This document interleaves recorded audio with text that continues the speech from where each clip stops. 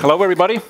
It's a real pleasure to be here. Thanks so much for the invitation. This is an absolutely lovely place and a very interesting lineup of speakers and a vibrant community. So I'm very thankful to be here. My collaborators and I are essentially interested in large systems of social interactions. That primarily means social networks. So we work on things like, for example, aligning social networks from different domains, sort of figuring out who is who in different social networks if the node labels themselves don't give that away. So social interactions as one of the most important measures of what happens in a society, say. Then also another very important piece of information about people is their mobility. That says a lot about you, who you are, what your preferences are, who you interact with, and so on. So we work on that as well. We work on things like mobility prediction, where is a person going next, or given a trajectory, sort of finding out which were actually the intermediate destinations that someone wanted to go to, and which ones were just pass-through points, or also thinking about privacy problems that are, of course, very important here. Then you work on other things like epidemics, crowdsourcing, and so on. But it's just to give the high-level picture. Then, of course, one of the most important and complex social interactions we have in a society is essentially the political decision-making process, right? How to get to agreements and decisions that affect everybody. And so this is actually sort of a very, very interesting and important system to study.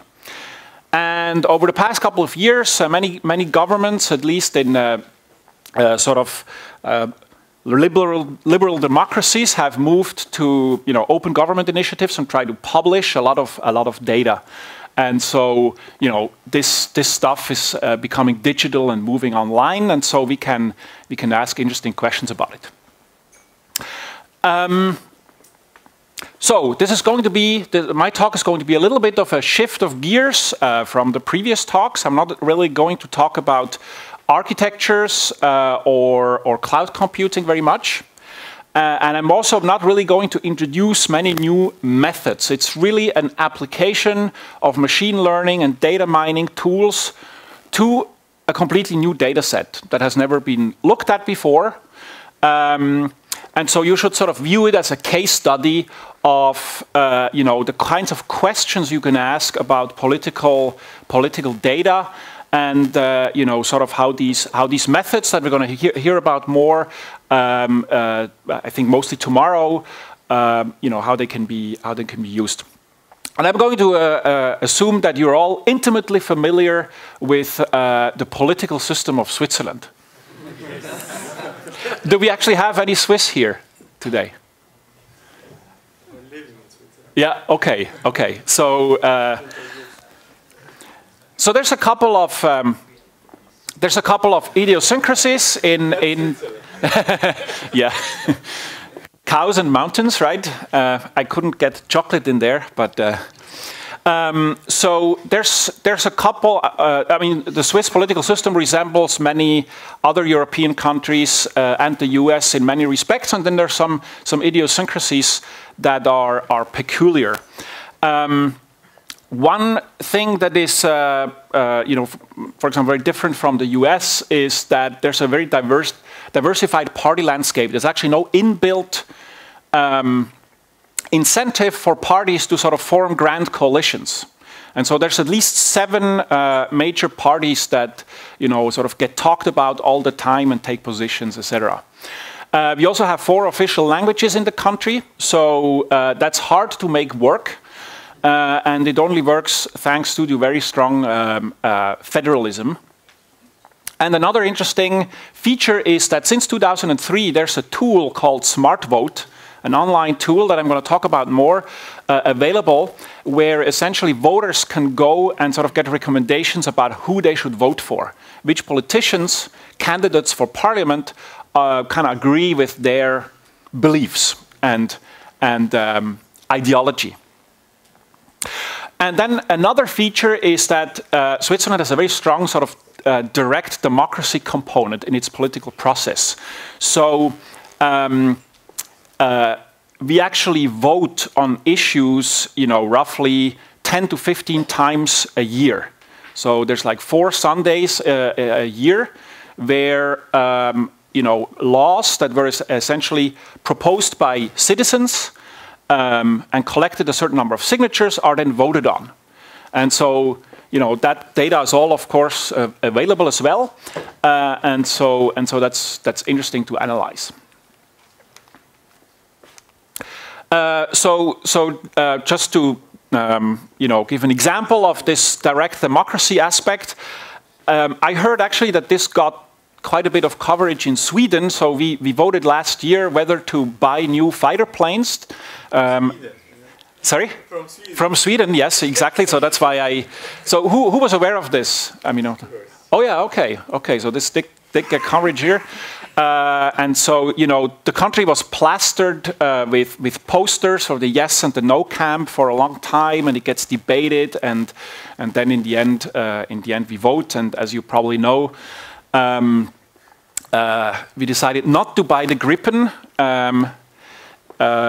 and now we sort of sit completely unprotected in the middle of very menacing neighbors like Liechtenstein, for example, and we'll just have to deal with it.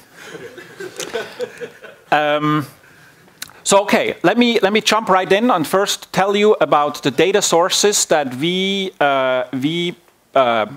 mined for this project. So there's essentially 3 components in this project. The first is Smart Vote. So in Smart Vote, as a citizen, as a voter, you go in and you answer a certain number of questions, some of them ideological, some very practical, about what you think should happen.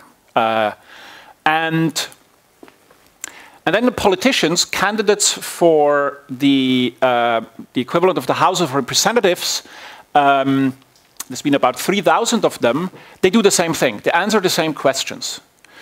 And actually, surprisingly, there was very high participation in the last election among politicians. About more than 80% of candidates actually used the tool. And so as a citizen, you go in and you answer the questions, and then you can see who are the politicians, who are the candidates who align with you the best in terms of these questions. And Smart Vote actually came out of a sort of a national research project, and they were willing to share all the data, anonymized, of course, for the citizens, but for the politicians, we know who it is. This is public. They shared that data with us. Second one is votes in parliament. So people who actually got elected in the last parliamentary election in 2011, they have voted about 2,500, actually more now. The data is a little bit dated already. We need to update, but so we have their voting behavior on all the bills that were discussed in Parliament so far. And then we have, for the federal initiatives, so that's the direct democracy issue. So for every of the 245 votes since 1981, we have the yes-no proportion for every municipality. There's about 2,400 in Switzerland. We have this proportion for every vote. 1981, because before that actually the information is only available at canton, so state resolution, which is not fine enough for our purposes. Okay, so one important thing we do with this data is dimensionality reduction. Very often when you look at new data sets, the first thing you want to do is sort of look at it and understand it. And given that the data is often very high dimensional, as we just heard in the last talk also, you need to somehow make it, bring the dimension down so you can look at it. And, very obvious questions you might want to study with these kinds of techniques is, what is the relationship between the consumption of chocolate and the production of Nobel Prizes? Right? This very natural question that many of us have thought about. And there was this article in the New England Journal of Medicine a couple of years ago, which actually maps this out. And there's a couple of very important insights here. For example, the Swedes are very, very good at, at turning chocolate into Nobel Prizes. So, and all this delicious chocolate is wasted on the Germans. So,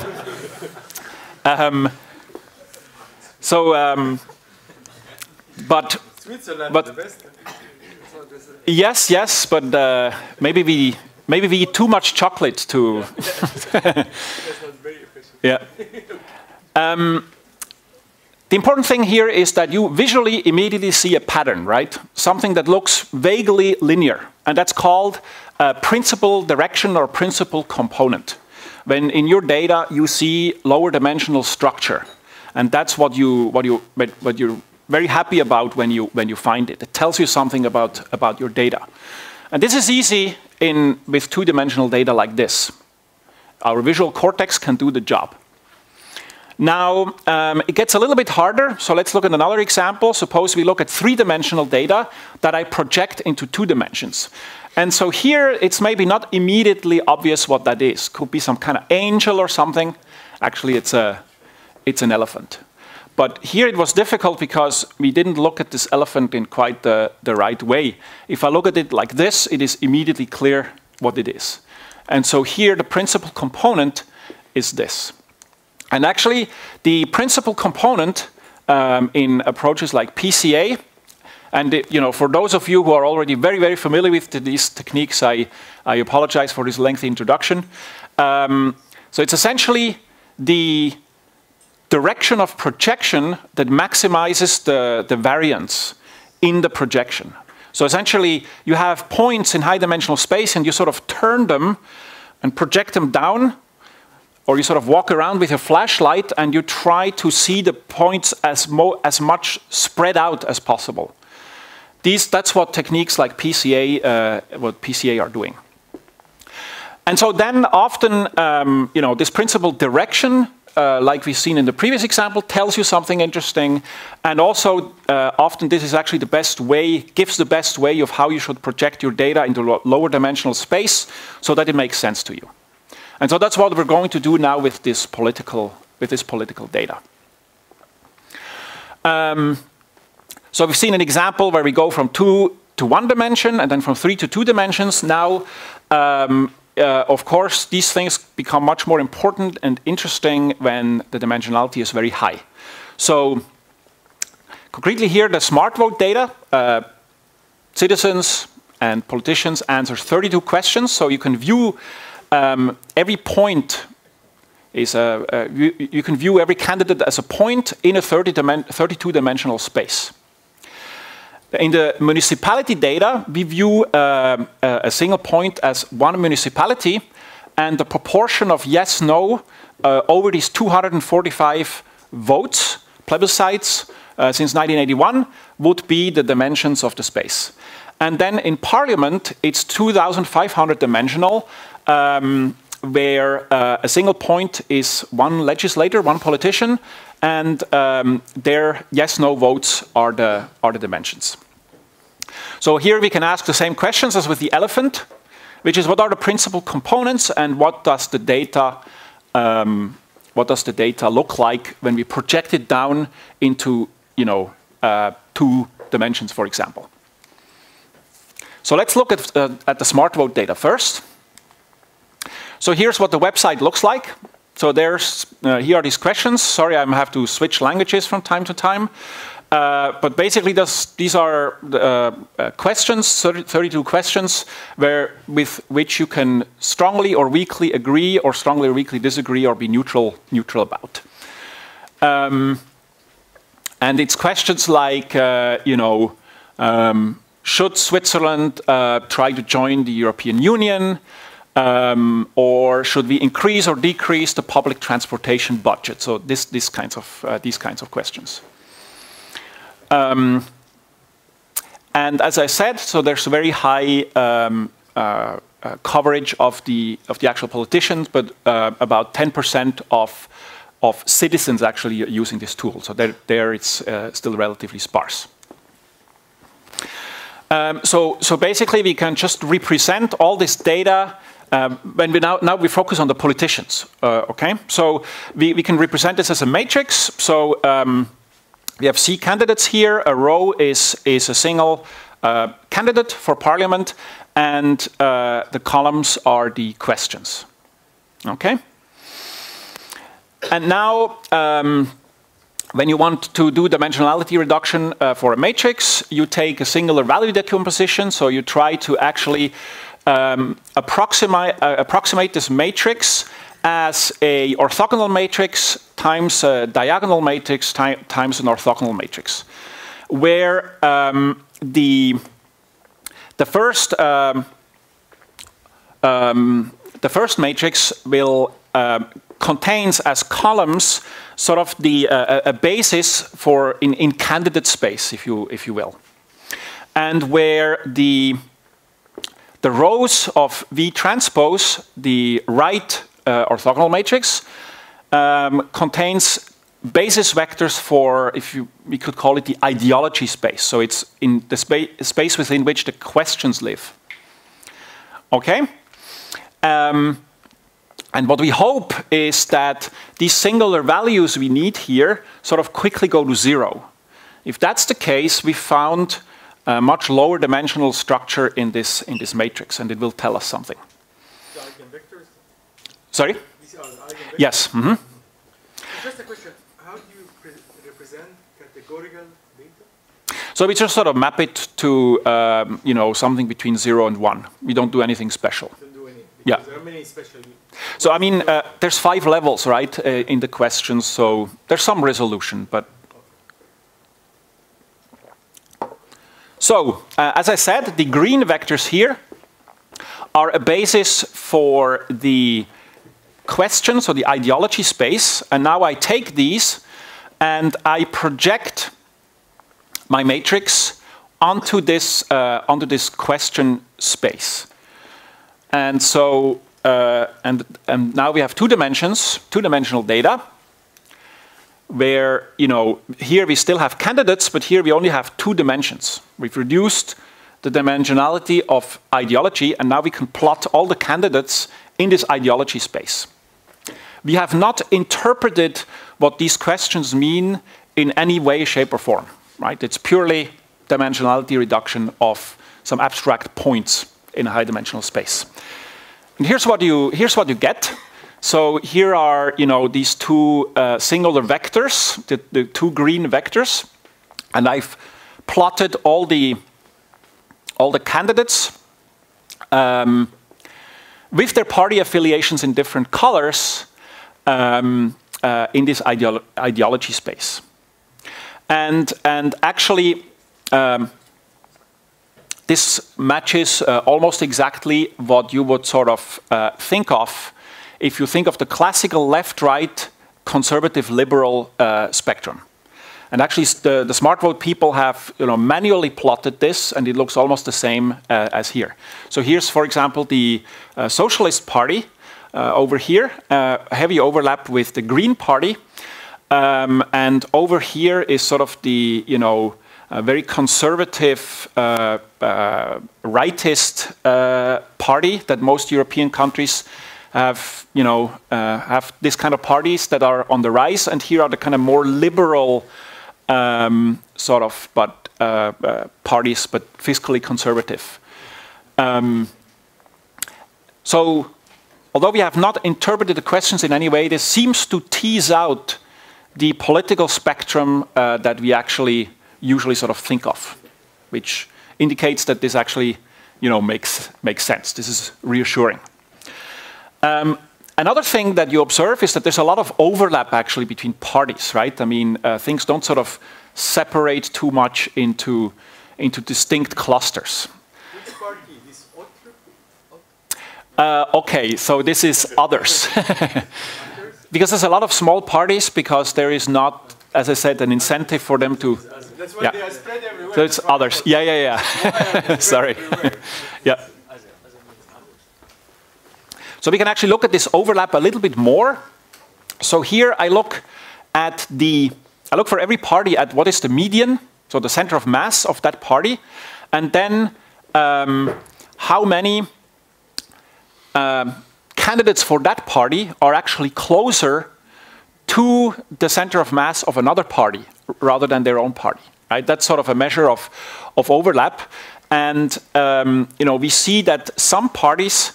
So this one, and this one, these are thought of as the center parties. And they, in particular, overlap a lot with each other. So these are the sort of the Christian conservatives, and this is a party that splintered from this extreme right party and became more moderate. And this is the sort of more liberal, economically liberal party. And then the socialists are a bit on one end of the spectrum, and then UDC is sort of the far right party. And so this immediately sort of gives you a picture of what the ideological makeup is of the parties and how they position themselves.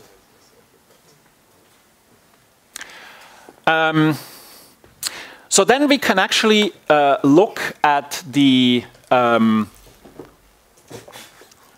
ideology space. So this was the candidates in the space, but I've not described what these directions are that we found, right? These green vectors.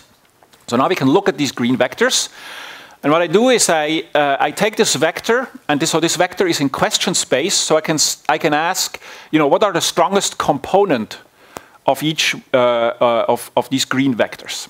So this is the most important of these vectors with the strongest singular value in the SVD. And I could look at these questions. Sorry, it's in French. I'll translate it very briefly. So the first question is about giving foreigners the right to vote. Should there be fiscal competition between states, cantons within the country? Should the highest and lowest salary within a company be at most 1 to 12? So to cap essentially CEO pay. And should there be a government healthcare insurance rather than private? So these are sort of, you can interpret this as questions of equality. Right? So competition versus making things more equal.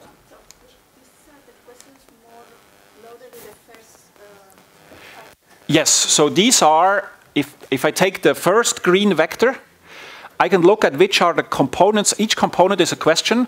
Which one are the largest in magnitude? So this determines the first vector the most. So here's the second green vector. Should the Swiss military serve abroad in peacekeeping missions? Should there be an agricultural free trade treaty with the EU? Should the free movement of people accord with the EU continue? And should there be a free market for milk? But so milk price is very heavily managed in Switzerland. Milk is, very expensive, and so it is a worry. But these are, as you can tell, more question of essentially economic liberty and globalization, right? So relationships to other countries and so on. So liberty questions. And I can also look at the third axis. We only plotted in 2 axes, but I can look at the third axis. So this is about, should euthanasia be legal? Should homosexual couples be allowed to adopt children? Should medically assisted procreation be expanded, and should drugs be legalized? So these are clearly very social issues. And ethical issues, and you know, we could call this fraternité. So you know, in a sense, this reinforces the French liberté, égalité, fraternité dimension. That is exactly what dimensionality reduction gives you here. Yeah. So it really groups these questions into meaningful clusters. Yeah. So is it that you just chose 3 because of this French equivalent, or the basically eigenvector, the weights dropped a lot after the third? It becomes more fuzzy as you go further. I don't actually remember what we found for. No, the values don't. It drops, yeah, but there's no like knee. It goes down smoothly. But you know, as you go further, it becomes more noisy, as you'd expect.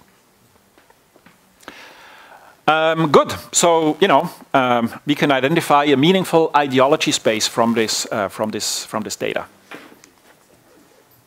Now, so far we looked at politicians. Now we can also look at citizens. So now we're back to 2 dimensions: first singular vector, second singular vector. And we plot the candidates here. So it's essentially the point cloud that I showed you. I show you the density here. And here's the same about citizens. A dramatically different picture, right? Which is a little bit shocking, perhaps. And we were really puzzled about this and dug in, tried to understand this. And actually, interestingly, what would you guess? What happened here? Yeah.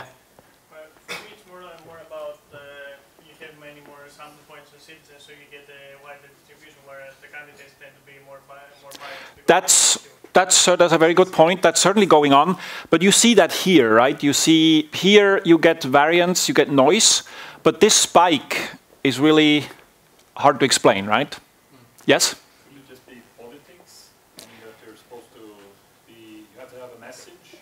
Yeah. So if you observed very good. Yesterday? It's the Socialist Party. We actually found an earlier newspaper article that found out that the Socialist Party, when this tool became widespread, they gave instructions to their candidates. Say, here's how you should answer the questions, more or less. And so that that pulled the Socialist Party into sort of a single Dirac pulse in the ideological spectrum. This is the views of the citizen, this is the views of the candidate, right? Yes. And like in a density. So if you had really one system with proportional voting, you should suppose get the same. Yeah, exactly. So but these are candidates, right? Yeah. These are candidates, not who's actually. Not the result of That's not the result. These are the candidates. I see. Mm-hmm. And so I'm sure they're not going to do this again, right? Because it looks bad, and it's actually not clear that this is a good thing to do. Because if you cover less of the ideology space, you're less likely to be recommended to many different people. So, and actually, that's a question we wanted to study further. So here's a thought experiment, right? So you're a crafty politician, and you have this data available to you, suppose. So what would you do? Now, citizens come in, they answer questions in some way, so they fill this space somehow. Where would you like to be yourself? You probably like to be in a place in this space that is as empty as possible, where other competitors are as far away as possible, right? You'd like to be here, for example. Because then you get traffic, right? I mean, you get citizens who, among whose list you will rank highly.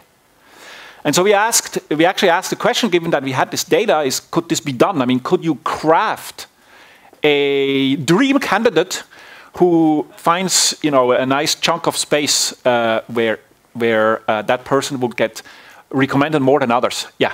But isn't it that it has to be overlaid to the answers of the voters? Because might be that nobody answered anything. I mean, there are no voters that exist in this. Yeah, but of course. But as you saw, the voters are relatively smooth. So you assume sort of a uniform But distribution of the... yes, you want to have a hole in the space of other politicians where there's also, you know, a reasonable density of voters. Yes. Yes, exactly. Otherwise, nobody. So we did this experiment. So we handcrafted a candidate, an opportunistic candidate, and then recomputed the recommendation that the tool would give for this candidate. And at the end, the result is actually kind of scary. So the x-axis here is the rank, where on the list, when the voter gets a list of recommendations in decreasing order of proximity, that's the rank. And the median of real candidates is here. So, you know, most candidates are not going to be in the top 50 for most voters. Makes sense, right? But then already among the real candidates, there is actually a huge variance. Some people are recommended to a lot of voters. I think they were just lucky of where they ended up in the space. And here's our crafted candidate. And by the way, the y-axis here is total number of voters among about a bit more than 200,000. So this is about 50% of the users of the tool. So let me just give the interpretation. And so in other words, our crafted candidate is in the top 50 list, which is the size of the list you get in the tool, for almost half the voters. So I mean that person will be, you know, get a huge advantage over sort of your average dumb candidate who didn't play this game, and you know that is a potentially a big danger. Yeah. Has smart vote been? The green one is obviously a danger, but the blue one is reality. The blue one is reality. Yes. So probably, I mean, based on this, a lot of people probably got elected. Yeah. Yeah. It's a smart vote. Yes, it may be. There's no indication that, you know, this was done deliberately, that there's manipulation going on. You do need the data to do this, but it certainly indicates that you know, maybe they should have more sophisticated criteria, some kind of normalization that, you know, every candidate overall gets the same exposure. I mean, basically. We need to go further with this and be careful about how we do this. Yeah? How credible is the program of the green candidate? Because if you agree with everybody, then you can't do anything. It is credible in the sense that there's a lot of people who agree with this person. Like all other politicians. But then, So in that sense, it is credible, right? yeah, no, but my question, for example, in Sweden, people have to present a budget. Would they be able to do a budget with this? Okay, we didn't look into it at that level. That's a good question. But Yeah. it could be that maybe it's in a sense it's even scarier because I believe some candidates try to game the system not explicitly but implicitly. Like, I mean, Obama would never say he's an atheist, for example, or something like Yeah. that. So it's really, there's some kind of implicit thing in the system that politicians probably do not answer truthfully in the first place. Yeah. You know, and that's even here you present just a tool for them to sell. Two things. First, politicians do not answer truthfully, and a recommended candidate might. I mean, the voter one might not. We look to other attributes. Yeah. Of the candidate, or maybe completely irrational reason to check. I agree that. I I agree that this game is, in a sense, something that goes on naturally in politics, but with much less sort of information available, hard information available to, you know. But Obama did that. I mean, they really when they tried to get the sentiment of the voters in the two elections before. Mm-hmm. So that is. Yeah. That's what I mean. Surveys and so on are supposed to do, right? Yeah. Just one more point. I think what Gautier said was relevant. You may have a lot of contradictory opinions in the Green candidate, you know, because you don't have any constraint-based optimization here. Does this contradict with this opinion? Does this contradict? Yeah, that's a good point. That's an interesting point. It's quite a hard problem to solve. It's politics. Yeah. It's very nice. Good. Now let's look at what happens when these people actually get elected and go into parliament. So we can look at the same data. No, sorry. We can look at their voting record and sort of project it down in exactly the same way. So this is now not smart vote data. This is actual voting behavior of you know, representatives in parliament. Real true behavior. This is a really true behavior. That's and one interesting thing is that it looks much more polarized, right, than when we look at the smart vote data. Things sort of get pulled apart. Probably much more kind of, you know, much more collusion, much more positioning of the different parties. And you can also look at that by looking at the variance of the, you know, first, second, third, and so on component when you do this projection. So this is citizens. That's the data, the relatively smooth data we saw. You see that the first component is about 23%, 8.5. And then candidates in smart vote, we had already seen, are, you know, more polarized. This is in part probably due to this spike by the socialists. And then also in parliament, much stronger variance, right? So things in representative democracy, I mean, are in a sense more polarized than what you know, citizens, than the positions of the citizens in this ideological space. But so in some sense, the third circle is extracted from different set of sort of questions, or the yes. So So the assumption is that somehow you can. That somehow there is low-dimensional structure in both that kind of drives, that there is some kind of ideological space that drives both things. And I'm going to actually just now going to connect these two levels. So we'll go there. It's a very good question. Okay. So now, yeah. So just quickly, what you said. How does it compare to sort of US roll call data, sort of nominatum scores, or sort of so like how much of the variance in the US can you explain just with left versus right? I have no idea. It's a good question, but I mean, there's been some work done on this, like this is, you know, this nominatum score where they also rank politicians like on one dimension, and I don't remember that they found that one dimension explains like I think it was like 50 or 60% of the voting behavior as well, just like one left versus right. Or something. I see. Okay, 50 to 60%. I think. Yeah. Double check that. Yeah. Yeah. We should do more comparisons here. We haven't done that yet. Okay, so now when we look at politicians, we have very interesting data for a majority of the politicians who are in the House of Representatives. So we know what they said in Smart Vote while they were campaigning, and now we see how they're really voting, right? And these two spaces are very different. One is 32 questions, the other one is 2,500 actual votes in Parliament. So how do we connect the two spaces, the two levels?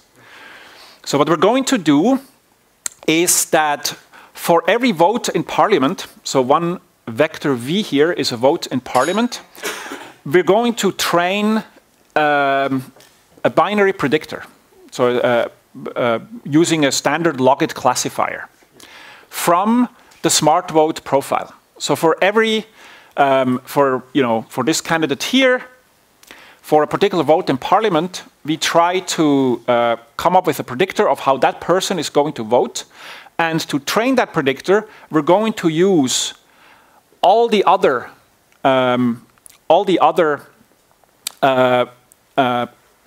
members of Parliament. So we're going to use this as a training set to come up with a predictor for that particular candidate. Say, will you vote yes or no?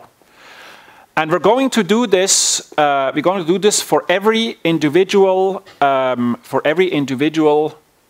member of Parliament. We're going to come up with such a predictor. Okay? And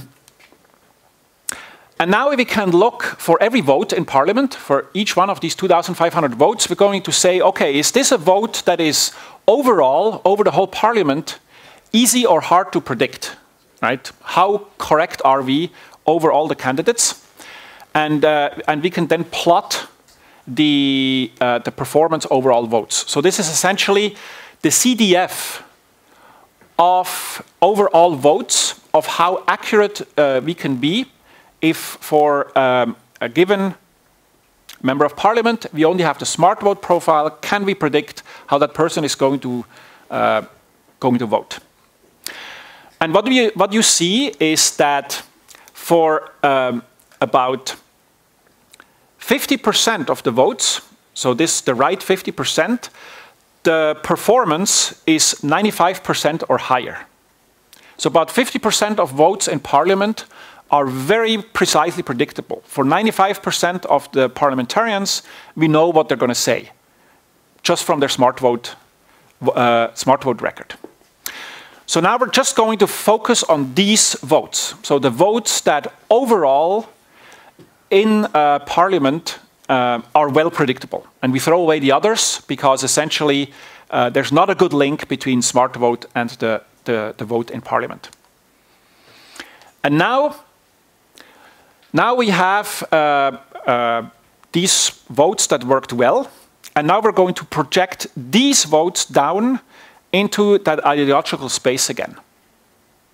And now, so this is this figure is a little bit difficult to explain. You see a line here for every politician, for every member of parliament. So this is one member of parliament, this is another member of parliament. This line connects 2 points. The 2 points are the projection of the smart vote profile into this space, and then the projection of the vote behavior over these well-predictable votes into the same space. So essentially, if you had a politician who behaved in one way on smart vote and then did something completely different in parliament, you would see a long line, right? This person might move from here to over there or something. And actually, we only see relatively short lines, which basically suggests that, you know, politicians actually seem to represent the positions they took when campaigning quite accurately. We were actually very disappointed when the very first plot we got here had some really long lines, and we were like, oh yes, you know, and then it was a bug. So it's a good country. Yeah, so this would be very interesting to do, you know, in other countries and sort of see, you know, what's going on. Yes. Would you even expect long lines? Because as you explained before, the prediction model says that you cannot really accurately predict that. No, but the prediction model is, you know, is a particular vote good over the whole parliament. So if you had outliers that misbehaved, you would catch them, right? So if you had one parliamentarian who basically sort of suddenly switched parties and voted completely differently, then the vote as a whole would still be well predictable, except for that one person. But then that one person would show up here as a... So don't you think you could have discarded those bad guys in this first step since they were unpredictable? When you focus only on these 90. Because you focus on half that were predictable with Yeah. probability. And it could be that if I use your tool, I become a green candidate. I don't care what your tool gives me. I just enter this data, I get elected, and then when I elected, I vote whatever. Yes. And then you would discard me, right? So then, no. Because if a particular vote, you know, vote X on day X, over the majority of parliamentarians is well predictable, then this is going to be included here.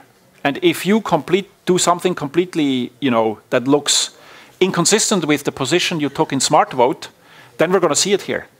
But would they be included? Because Here? Yes. I wouldn't be predictable. All members of parliament are included here.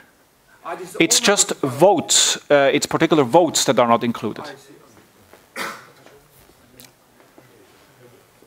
So it means that 50% of the vote are kind of, we don't really know what will happen on it in this kind of vote, that there can be the more... Yeah, I think some are sort of very procedural, you know, they're not really, they're just not close. I mean, people have only answered 32 questions. That's not really exhaustive, right? So I think there's kind of, you know, detailed votes in parliament that just cannot be predicted well from these.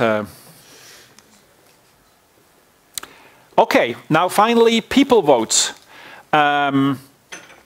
So this is, you know, the direct democracy where everybody votes on a specific issue, should be by grippins or not, or whatever. And we do again the same projection. So a point here now is a municipality, not a person. Okay? And the first thing you see here is sort of, you know, what looks like two distinct clouds. So those who have lived in Switzerland, it's probably immediately clear what that is. Exactly. Here's the Röstigraben. Thank you. Yeah. So here are mostly the German speakers, and here are the French speakers. And it's, The Italians are with the Germans. Yeah. so that's one interesting thing. The Italians are actually in the Germanic camp. So that was a surprise to us. And so the Röstigraben, for those who don't know, it is translated as the hash brown ditch. The notion being that hash browns are being consumed in huge quantities in the Germanic part of Switzerland, while the French speakers, you know, are influenced by French cuisine and feast on, you know, on foie gras and whatnot. So basically, this really shows that this Röstigraben actually does exist, right? There is a sort of a clear, a pretty sharp separation. There are a few, you know, French municipalities that are in this camp, but actually, if you look at it, these are really towns that are close to the language border. So it's surprising that, you know, this country exists and works. And up here we find the large Germanic and here the large French cities, large for Swiss at Swiss scale, and so the second dimension one finds here is sort of more the urban versus countryside split. So how am I doing on time? I think you're fine. We're fine. Yeah? Okay. So we actually have an online tool called predigon.ch where you can sort of look at this data. Maybe I'm going to do a very quick switch over. So here's this tool, and you can essentially explore this data. So you can look at particular votes. Let's look at the Gripen vote. Sorry, it's the wrong one. Any questions? No, this is not the one. Sorry, I have a bit of a screen size issue. Find it. Okay, Gripen fighter aircraft. And so here you see, you see very clearly why it was rejected. It was the French-speaking peaceniks who said mostly no, whereas the Germanic warmongers wanted the plane. So you know, the boundary you see here is relatively close to the aforementioned Röstigraben. there are other votes where there's much more agreement. One of a very recent one I want to show you. I think the French party just wanted a Raphael. The Rafale, yeah, that's possible. So here's a vote we had very recently in the last voting Sunday about introducing a national inheritance tax. Switzerland doesn't currently have a national inheritance tax. And here everybody agrees we do not want taxes. So. What is the participation in such a vote now in Switzerland? It's kind of between 40 and 50%. It's relatively low because it happens so often that. Okay.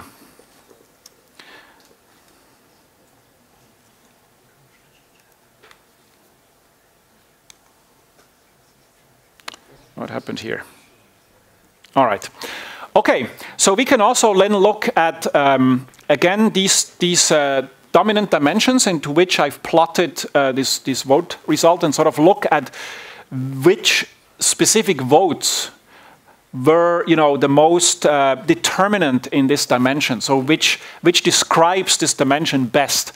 And you see that the first dimension is dominated by a vote, which was probably one of the most important votes that happened in the last couple of decades for Switzerland to join the European Economic Area, which was rejected very narrowly and really split the country.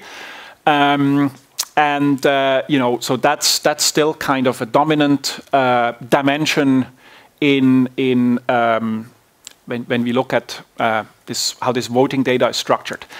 The second component, and here you clearly see this French, German, Italian split. But there are other things. So for example, here is one which is not at all a German-French sort of split, but this is actually more of, so this is about popular initiative for the protection of farms and against animal factories. So also informally known as the Small Farmer Initiative. And so this is much more of a countryside versus urban split here. And so it's, that helps to sort of interpret what's going on. We can then, so essentially this two-dimensional grid that I show you, I can essentially have a color gradient that I overlay with these points, and then I can actually color every municipality with its position in this gradient. And you see, that really there is a very sharp boundary, which is exactly the language boundary where the color sort of changes. But you see other things. You see that the urban centers, the German-speaking urban centers, look very different, and actually, interestingly, more kind of like Italian-speaking Switzerland. And the French-speaking urban centers have their own color, but are also distinct from kind of the French-speaking countryside. And then another interesting thing is that this area here has sort of its own color. So this is a really mountain area, but French-speaking, and they vote very differently. This is one canton here. They vote very differently from their German-speaking brethren. Even though if you drive through, you see hardly a difference. And they seem to sort of have a voting behavior which is distinct from everybody else. And I'd actually, would like to declare in addition to the hash brown ditch, another barrier here, which you could call the raclette barrier, because raclette cheese comes from this area here. But so this really gives a geographic interpretation of sort of how people behave, how people vote, and kind of how influence, maybe spreads. Because you see that, for example, the urban centers really shine around them, and there's sort of a dilution effect. It's also possible to look at this data. So far, this is, I looked at all the votes from 1981 to today and projected it down in a single shot. It's also possible to take shorter windows and then look at how the projection evolves over time. And so here I look at a window and sort of how it evolves over time, and you will see that this 1992 vote, so that's only the middle of this interval, that has really pulled the country apart. And that's very much recognized that this vote was, there was such strong disagreement in the country. And for a while, the Italians were actually sort of in the French camp. And now, more recently, it seems that the country is getting more sort of integrated. I mean, the Italians are moving back into the French camp, but also there starts to be more overlap. So that's kind of, maybe a good message. Maybe the Röstigraben is actually slowly getting filled. Yes? External threat, everybody hunting the Swiss for taxes, is that what's coming into play here? It's very difficult to interpret. I mean, I think it's also that the country is becoming more open, very connected to Europe. I think also that the position with respect to Europe has become more unified between French and German speakers. It used to be that the French-speaking Switzerland essentially wanted to join the EU. And this was an anathema in German-speaking Switzerland, and I think these positions are sort of getting reconciled slowly. And one last sort of anecdote, this was more a fun thing we did. We asked, if you look at a single municipality in Switzerland, how well could you predict how the vote outcome at the national level? So which is the most representative municipality in the country? And so this is sort of the distribution, and up here you have a town called Ebikon. And it's interesting, if you look at this town, it's really in almost all respects you could look at, it's a very average town. It's kind of in the center of Switzerland. It's close to an urban center, but it's not in the, it's, kind of suburbs. It has, the party landscape is very representative of the country as a whole. The fraction of foreigners is about the, average, and so on. This is the most average town of Switzerland. And this was just a fun thing we did and had in the paper. And the journalists were all over this. I mean, that's the thing in this whole study that really got a lot of coverage. And actually, the mayor of this town. So we were kind of saying Ebikon is really the most average town in the country. The mayor of this town was extremely thrilled about this and called us up and wanted to do a press conference with TV and.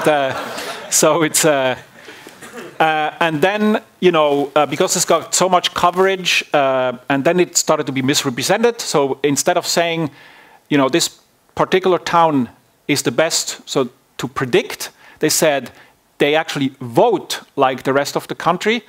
And then they started writing that, oh, you only need to poll. Why do polls in the whole country, right? I mean, why just ask there? And then they started doing follow-up interviews with political scientists who said these guys at the EPFL are idiots. Of course, you cannot. So never talk to journalists. So this was a fun episode. So what we're working on now, very briefly, is we're now trying to do prediction. Based on partial results. So what happens on a Sunday when people vote is every municipality counts and the results are sort of trickling in. And all the newspapers and TV and so on, they report the current average, yes and no, of what has been counted so far. Often that goes wrong. It goes wrong for various reasons. For example, there are built-in biases. Small communities, of course, are done counting earlier than others, and so in early projections, they are overrepresented. And so, we're trying to do better. And we essentially are working with models that you may be familiar with from recommender systems, where we say that you know, a vote in municipality I and the nth vote is the result of first a regression term which takes into account features of the municipality and of the actual thing being voted on. So, so we learn two regression terms here, and I'm going to say what these features are in just a second. And then also a sort of a cross term. So, so basically, where again you sort of postulate in these matrix factorization models a lower dimensional structure that you want to learn. So this would be fitted with, you know, ALS or whatever that was alternating least squares, as was talked about in the previous talk. And so all the red stuff, we need to learn it from past data. And so what are the features we can use for the regression terms? So for the votes, we don't want to interpret, right? We could sort of look at this more like an agriculture vote or a freedom vote or a social vote. We don't want to do that. We want to just be data driven. So there's an additional piece of information we can use here, which is parties, the political parties, they all emit recommendations. They say to their adherents, you know, you should vote yes, no, or we don't care. And so we use that as a feature vector to kind of describe what a vote is about. And then municipality features, here, you know, there's a lot of information available. Size, population density, elevation, and so on. You might think elevation is really unimportant. Actually, it's very important. Because all the urban centers are low, and, you know, and people who live at a high altitude, I think the lack of oxygen sometimes... Anyway, so, so basically here you see when partial results come in, out of the 2,400 municipalities, when we have 5, 10, 15, and so on that have been counted, this is the running average you would get. This is what the newspapers, the RMSC, so this is the error, mean square error. This is what the newspapers currently report. And this is two versions of this model that I just described. So we can actually kind of reduce the error by about a factor of 2 early on, and you know, sort of do better projections than what you get by just reporting an average of what the votes counted so far would indicate. But that's terrible for me that you remove the thrill of. You immediately say what would be the... Well, these come in only once everybody has voted, right? There's no... You can go and sleep now, people. Yeah. And watch the TV. True. Good. So that's it. So we have, to summarize, we have two goals in this kind of project. One is we, you know, do try to work on the methods like the predictive model that I just described. So essentially try to push the tools for data analysis further. You know, better ways to see the elephant. But also, you know, I think this kind of study can potentially enrich, you know, the workings of democracy by giving a better understanding of what's going on, how ideas and opinions are created. And here, so we're not political scientists. We don't know what we're doing here. So we try to interpret at the very end. So we, you know, we sort of, sorry? The other one are biased. That is, yeah. So we essentially, we don't give any interpretation at the beginning what these questions are about, for example. We try to view this as a purely data mining exercise, and then we try to interpret only the final result. And I invite you to take a look at the tool if you're interested in Swiss politics. Or if you know you'd like to maybe do something similar for your country of choice, we'd be very happy to talk to you and share information and tools. And there's also a paper with a second one coming soon on some of these results and methods. And I'm done. Thank you very much.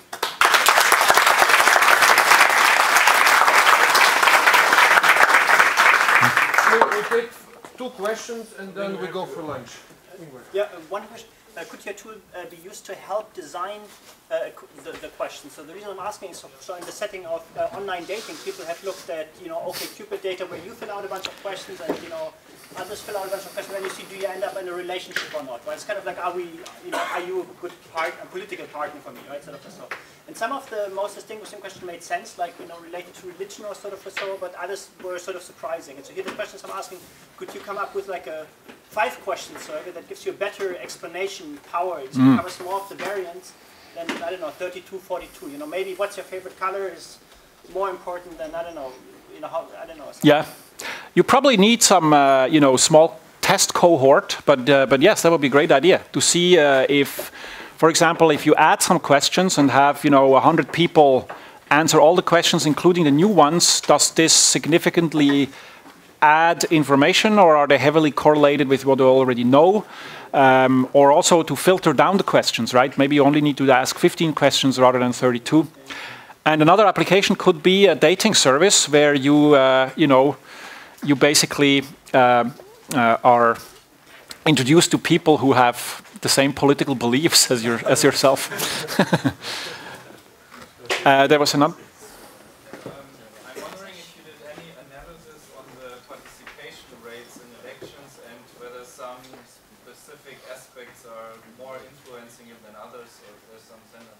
No, we didn't, and that's actually a great idea. That would be very interesting to look at. So, but we haven't. All right, I think I would like to ask you to take the questions offline because we still have to manage to catch our lunch before we come back. So let's thank Matthias again. Thanks.